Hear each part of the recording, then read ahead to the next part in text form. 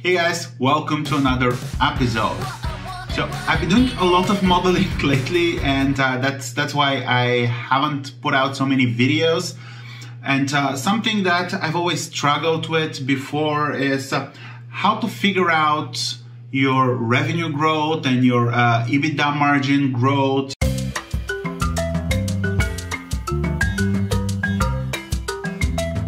You know, on one side you have your revenue that's growing as you expand and as you ramp up your performance, and on the other hand you also have some economies of scale where you start to optimize expenses, so your EBITDA margin or your margin also grows as a percentage.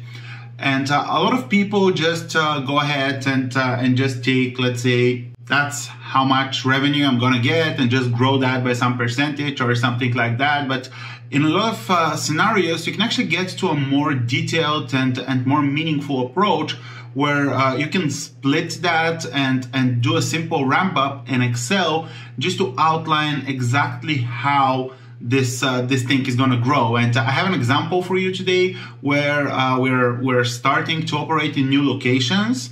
And so each new location, we have a target for revenue, but we're not just bringing this in whenever each location is brought in. We're also looking at how much time it takes to ramp up to this target revenue. And we're also taking a look at how our EBITDA percentage ramps up. And this is, of course, adjusted based on which year the new location comes into play. It sounds much more complicated than it actually is. It's so simple to do it in Excel. So let's just go ahead and I'll show you the example. By the way, guys, if you're enjoying the content, thumbs up will be awesome, and a sub to the channel will be amazing. Let's go ahead, open Excel and dive straight in. So let's start by applying some formatting. This is gonna be our revenue and EBITDA ramp up. I'm gonna call the sheet name ramp up. Okay, let me zoom in a bit so it's easier for you guys to see. Let's start by setting some styles here. So bar at the top, and I always like to have the years at top, and I'm going to show you a cool trick. So let's say we're starting at 2021, Control 1 to bring the format cells, and I want this to be custom, and what I want before general is to use calendar year like that. And doing this by formatting allows me to just have the next cell be this +1, bold this one, and carry it over to the side. Let's expand those a bit. So this one. Okay, so we're gonna start with our assumptions.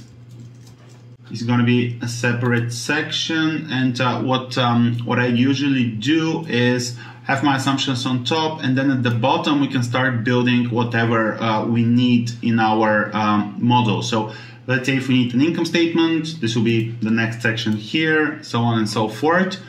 Okay, so the way we want to look at our revenue is by adding new locations to our existing portfolio. So we'll have our new location assumptions and then our total locations. Let's bold this one, format it as a total.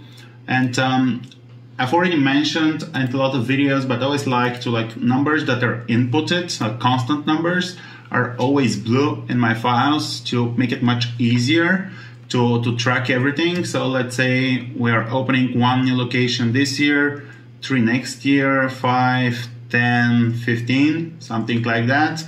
And each year our total locations are total locations from the previous year plus our new locations.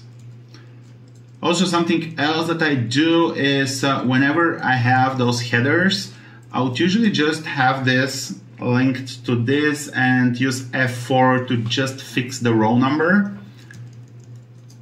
Copy that to the side, and now whenever I need a new header, I can just go down here, copy this one, and it has the years in it.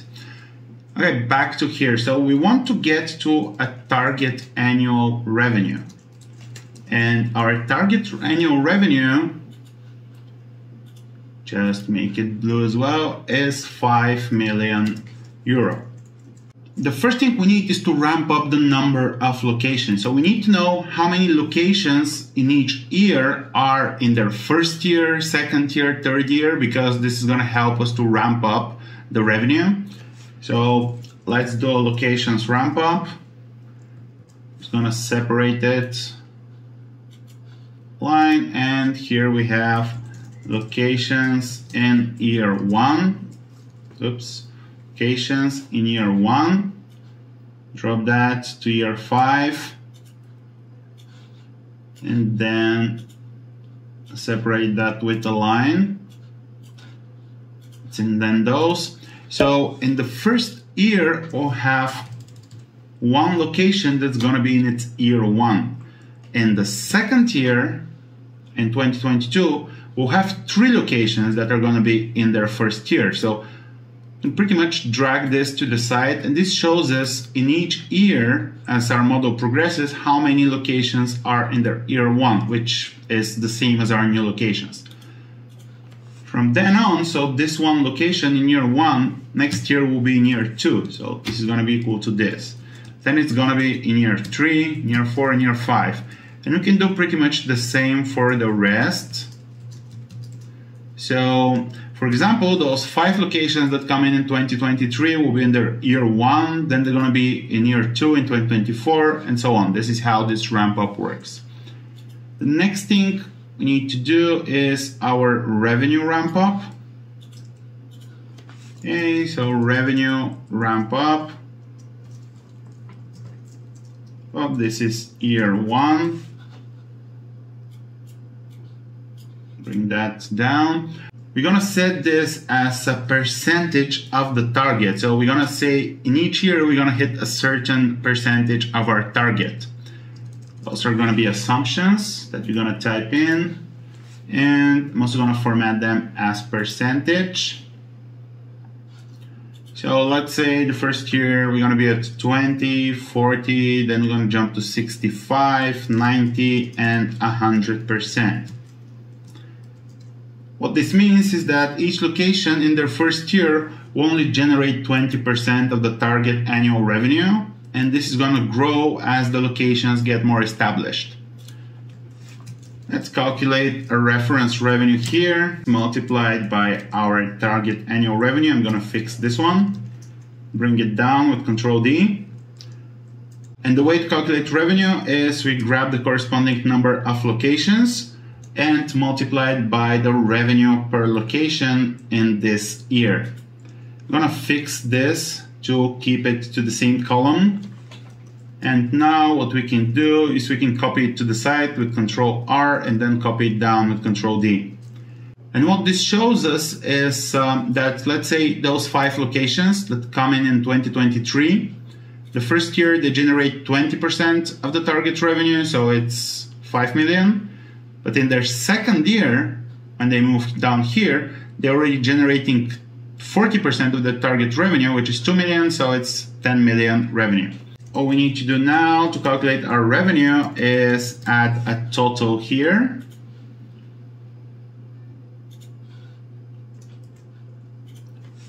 And this is going to be the sum of those. Copy it to the side. An easy way to ramp up our revenue per location and per specific ramp that gets us to our target percentage of revenue for each year to our end goal of annual revenue of 5 million. And it's much easier to follow and it's much easier to adjust, because let's say we decide that that we just want to start ramping up faster here. So I want to bring this to 8 locations. Instantly see the change, and it's much easier. The other thing that's also easier to do when we have it that way is we may decide that it only take us 3 years. So maybe we're 33 here, 66 here, and here already at 100%. Grows our revenue much faster. Okay, let's go back to what we had. And now let's look at our EBITDA ramp up. So just copy this. And this is going to be our EBITDA ramp up. EBITDA percentage. and we don't need this one. For our EBITDA percentage, we're gonna start at 20%, but as our location grows and more people learn about it and it ramps up, you're gonna get certain economies of scale, and we are predicting that this is gonna increase our EBITDA to 26% over 5 years. To calculate this, just grab the number, the percentage of EBITDA, and fix that on the column side and multiply it by our corresponding revenue here. Copy this to the sides, copy it to the bottom, and this is our EBITDA. Grab this, paste it here. You can just call this total EBITDA. And because the structure matches, those formulas should work as well.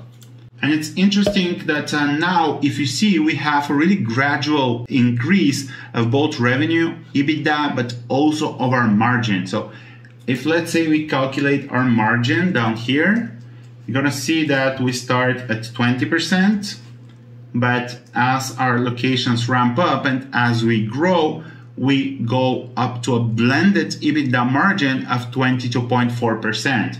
And remember that we're rising to 26 here, but that's in 5 years. Only the first one location from this year is going to be at a 26% EBITDA.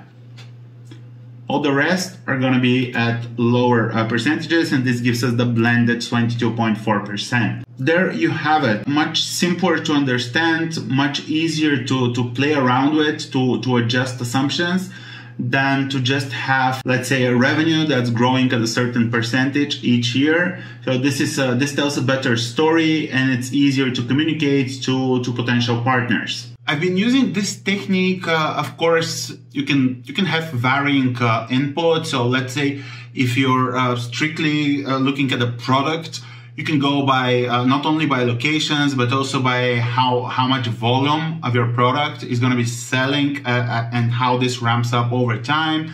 But this is pretty much the level of detail that I go in when I have to prepare like a 5-year plan or just a quick financial model. And as you saw, it's really simple to do. It takes just a few more minutes, but once you actually start working on the model and on the assumptions and discussing them with the team, it's much easier for everyone to figure out exactly how this revenue number grows over time, what are the drivers behind that, and it makes the model much more coherent and much easier to present and much better overall. So thank you guys for watching. Give this video a thumbs up if you enjoyed it. Also, don't forget to subscribe if you're not already, and maybe even punch the bell icon to receive notifications every time I upload a new video. Till then, thanks for watching, and I'll catch you in the next one.